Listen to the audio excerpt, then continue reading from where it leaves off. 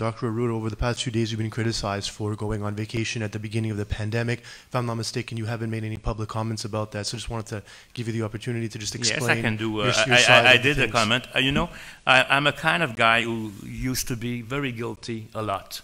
But in this situation, I really don't feel guilty at all because I was aware of what was going on. I was in contact every day with my team. They knew they can talk to me anything. The work was done even before I left. I was not responsible for the mask and other things, but things were going. So I don't feel, if people can make the association on my away from here in Canada and what happened to Quebec, it's not a relation, of course, I'm sure 100%.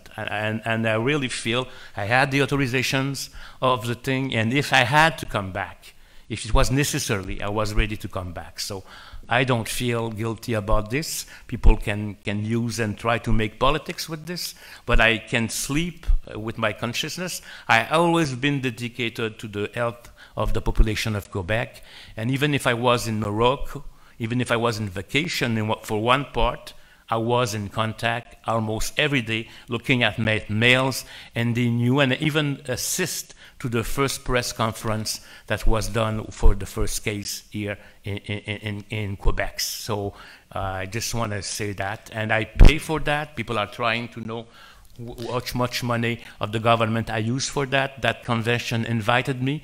The reason that before I went people were waiting for me. About 5,000 persons on that meeting, and it's very difficult at the last moment to cancel your presentation. And there was no cases where I was there in Morocco, because if there was cases, I would have been in quarantine, but that was not the case.